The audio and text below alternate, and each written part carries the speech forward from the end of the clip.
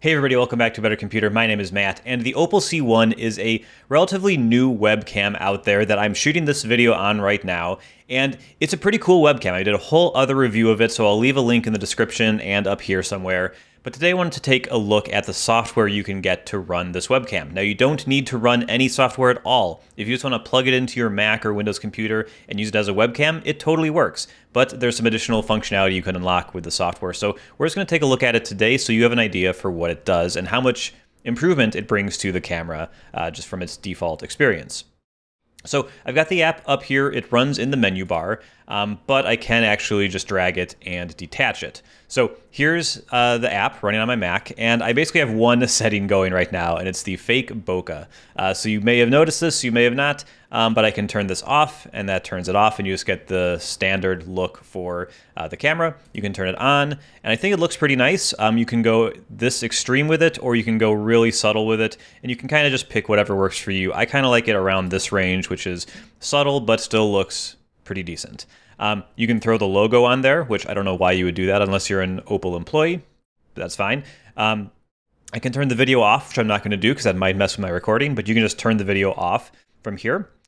You can turn on zoom. So if you want to zoom in on part of the picture, you can do that up to 2.5 times. So if you're sitting like way far away, you could frame it however you want. So that's not a thing that I personally use, but it's a thing you can use.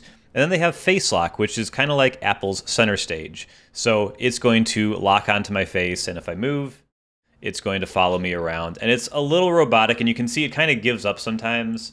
It's definitely not as good as center stage, but it's an option there. And if you just like stay in one spot, I think it does a good job of keeping you centered. And you can change how much this zooms in, so you can zoom in a ton, or you can just zoom in a little bit. But yeah, that's there. I don't think it's great. I hope this improves in the beta process, but yeah, it can lock onto your face. And if you do small movements, it's pretty good, but it's not going to be as much as Apple gives you with center stage. So we're going to leave kind of these right here. Now, audio, in theory, the microphone that's built into here, which I'm not going to test in this video, again, check the review for all of that. You have some options to mute it, to do noise cancellation, to do studio sound. I have no idea how well these work because they're grayed out and there's no way for me to access them for some reason. So I have no idea. So we'll move on to effects. Effects are some of the things that I personally don't use, but some other people may get value from. If I turn on filters, these are really very much like Instagram filters. So you can just kind of choose which one of these you want. I mean, they're all fine. They're just not really my style. So you can choose like how aggressive to be with them. Honestly, I really don't think you need these. I think that they make things look kind of weird and like 2010 Instagram, which isn't great. You can do touch-ups. So this will touch up your face and remove blemishes, and you can really go super, super soft if you want. I know a lot of people like this with things like zoom. I don't personally use it, but you can use that if you'd like. So there's nothing. And there's with some touch-up, there's a lot of touch-up. So, you know, there you go. Take that for what it is. I haven't shaved in a couple days, so I'm really making the touch-up feature work hard. Tone sync, I actually don't entirely know what this is. It looks like it's changing the tone a little bit. It's almost saturating more. Honestly, I'm not sure what this feature does. I will try to leave a comment if I can find out what it does after this, but I haven't played with this before. It makes it a little warmer almost. Maybe it's making it more, yeah, I'm not totally sure what tone sync does. I don't use it. And Pixelate is just a pixel filter. So you can make it slightly pixelated or way pixelated if you want to keep your identity secret, I guess, is the way to do it. But yeah, if you have a use case for this, you will know immediately. Otherwise, I'm not sure you would want to use this, especially since the whole point of getting a camera like this is to have really great video quality. Pixelate is like the opposite. So, you know, if you need it, you need it, but not for me. So I don't really use anything on this page either. You'll notice so far the only feature I'm using is the fake bokeh. But yeah, then there are some manual controls, and we actually have to move it up because there's quite a few of these. Focus lock, so if you want to lock the focus, this does have autofocus. So if I bring the focus as close as possible, you can see I'm slightly out of focus. I can move myself back in focus and it'll just lock here. So if I go back, I'm slightly out of focus and I come back into it, or I can kind of go all the way back. And you know, you can kind of just play around and figure out what's right for you. But in general, I would suggest the autofocus works great. But if it doesn't lock onto you, like it's somehow not locking on right now, I don't think. Strange.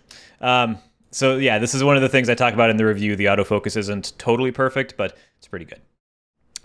Brightness, you can just change that. So that's if you want to boost it. I think 50 is the default, or no?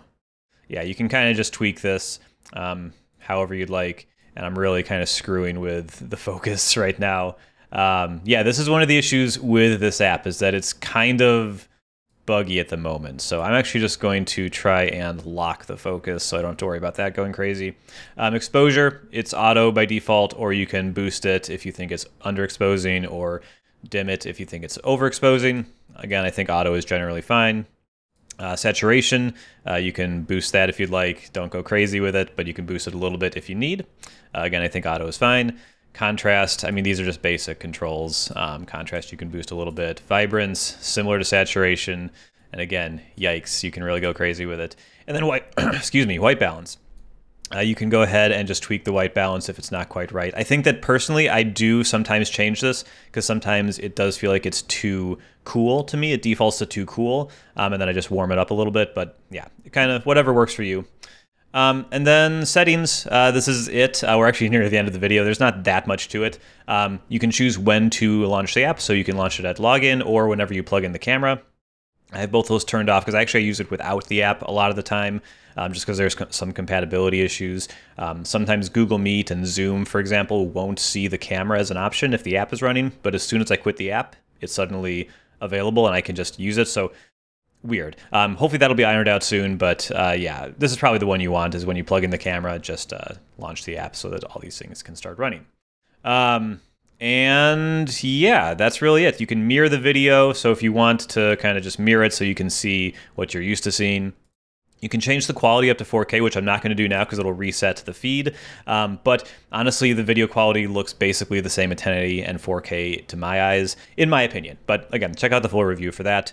There's some shortcuts that you can do, but again, these are grayed out. Gesture controls, these are grayed out as well. There's like, yeah, toggle face lock with a click, toggle video on with a on-off with a peace sign, I guess, is a thing you'll be able to do, but can't do those yet. And then they have updates, so you can see I'm talking about version 0.16.1 public beta. So maybe there'll be a new version out when you're watching this video, but this is what I'm reviewing or kind of looking at in April of 2022.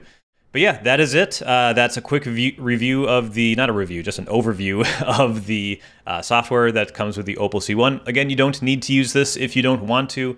You can just plug it in, install zero third-party software, and it just works as a dumb webcam, and it works as a pretty darn good one. But yeah, if you wanted to get those extra features, this is what the app offers, and hopefully this video was helpful. Thank you so much for watching. Bye-bye.